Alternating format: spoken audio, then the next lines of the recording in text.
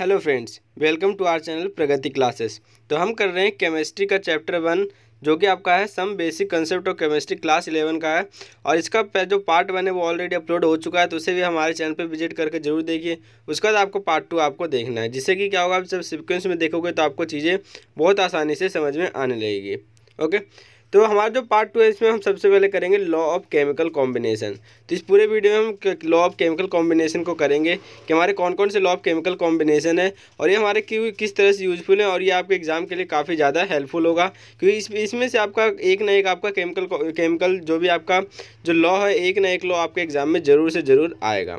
तो सबसे पहले लॉ ऑफ केमिकल कॉम्बिनेशन की बात करें तो एलिमेंट कैन कन्वर्ट कंपाउंड। जैसा कि आपको पता है कि जो जितने भी जो एलिमेंट होते हैं उससे हम कंपाउंड का फॉर्मेशन कर सकते हैं। हमने पार्ट 1 में देखा था कि क्या होते हैं एलिमेंट्स और क्या होते हैं कंपाउंड्स। तो जो एलिमेंट्स होती है वो सबसे छोटी इकाई होती है, उससे हम क्या कर सकते हैं, कंपाउंड का फॉर्मेशन कर सकते हैं। मतलब एलिमेंट से हम कंपाउंड को बना सकते हैं।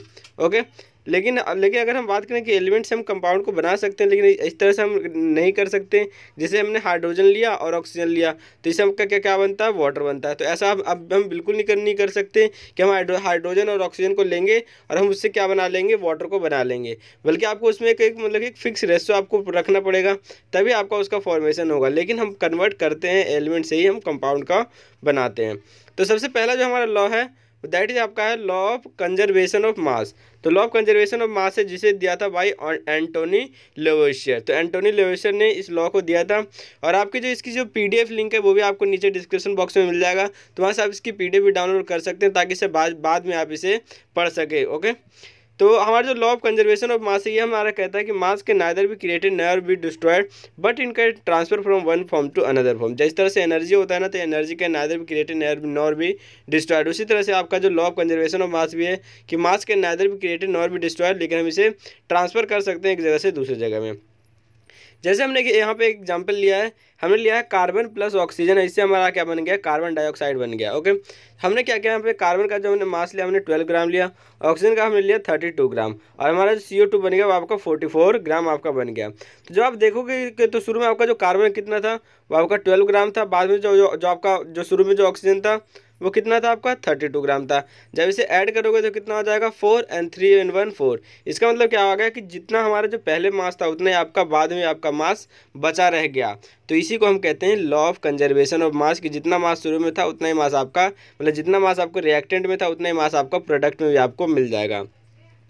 एक और हमने यहाँ पर एग्जांपल लिया है, जैसे कि NaCl plus AgNO3 gives NaNO3 plus AgCl। ये इसमें हमारा क्या होगा कि जब आप इस तरह का भी रिएक्शन करवाओगे ना, तो जितना भी आप NaCl लोगे और AgNO3 लोगे तो इन दोनों को मिला करके जितना आएगा तो उन्हीं दोनों में से टूट के आपका NaNO3 और AgCl बनेगा। मतलब हम ये लेट कर लेते हैं, जैसे कि हमने मान लो NaCl लिया 5 ग्राम लिया और AgNO3 लिया हमने कितना लिया 10 ग्राम लिया, हमारा टोटल कितना हो गया 15 ग्राम आपका हो गया। हमने बस लेट किया है कि हमने इतना लिया है, जरूरी नहीं है कि हम इतना ही लें।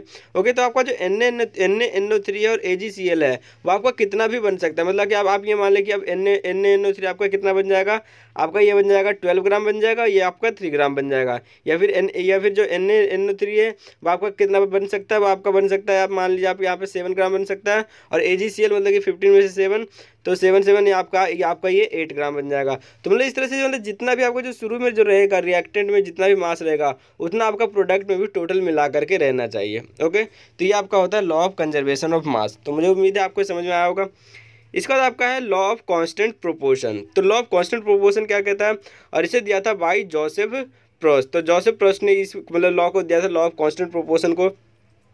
ये कहता है कि what ever is the source of compound, कि कंपाउंड का कोई भी सोर्स क्यों ना हो, कि what ever is the source of compound में be the elements combine in a fix ratio by weight and volume. कि जो अगर जो कोई भी आपका जो कंपाउंड होता है वो आपका किसी भी सोर्स से लिया गया हो, लेकिन उसका जो रेशो होगा बाय वेट और बाय वॉल्यूम आपका सेम रहेगा।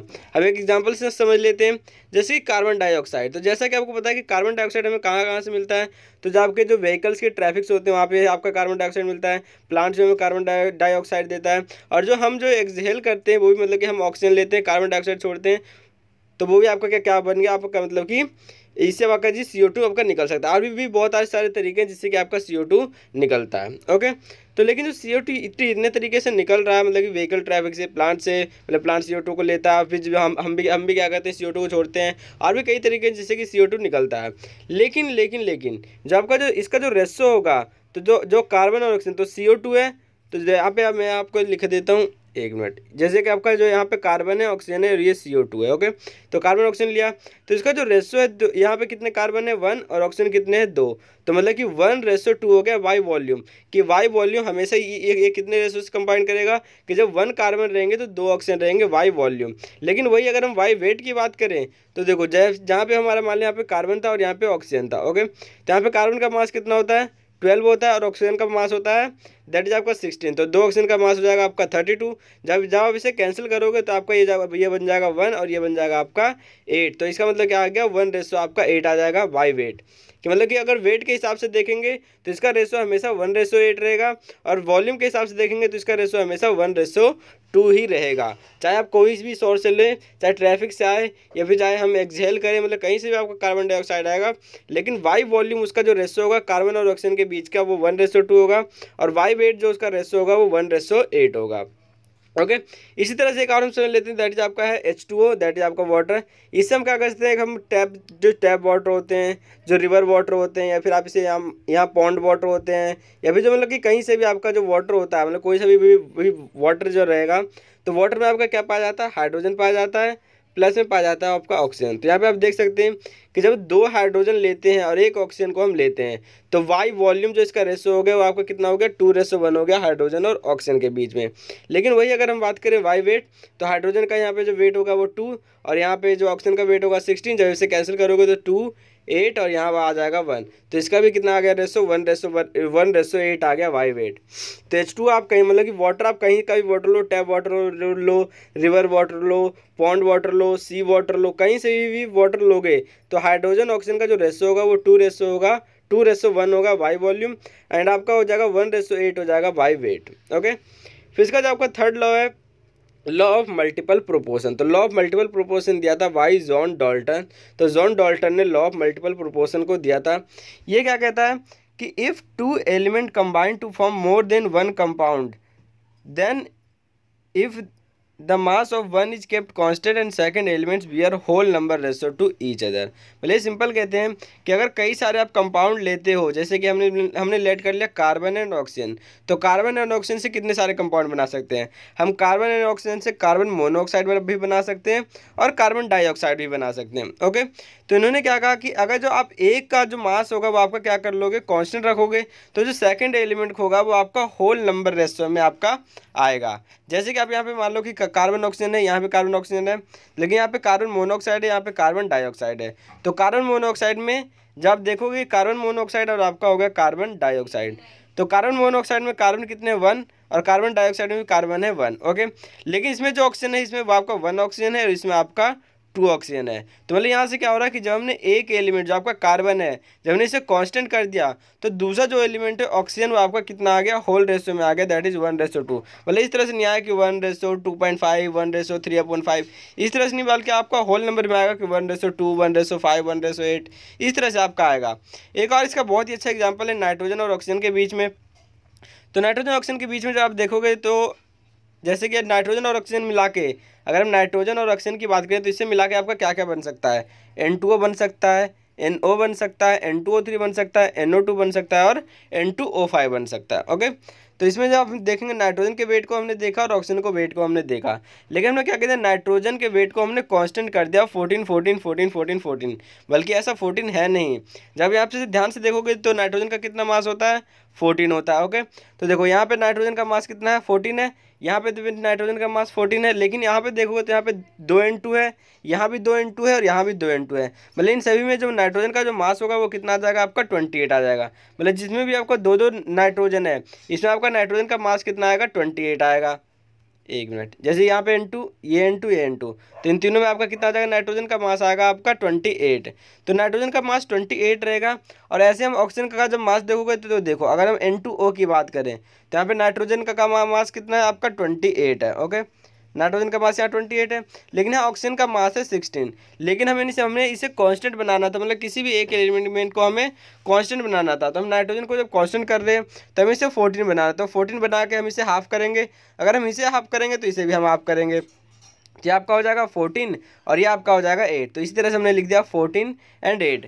ओके, और इसी तरह से हमने यहाँ भी कर दिया। जैसे N2O3 है तो N2O3 में जब ऑक्सीजन का मास देखोगे तो यहाँ आपका 48 आएगा, मतलब इसमें ऑक्सीजन का मास कितना आएगा 48 आएगा। मतलब N2O3 की हम बात कर रहे हैं तो इसमें जो ऑक्सीजन का मास है मतलब O3 का मास 48 रहेगा और नाइट्रोजन का मास 28 रहेगा। लेकिन हमें इसे 28 को 14 बनाना है तो हमने इसे 14 कर दिया, ये आपका कितना बच गया 24 बच गया। तो आपका 14:24 आ गया और यहाँ भी ऐसे ही 14:40 मतलब 14:40 आ गया।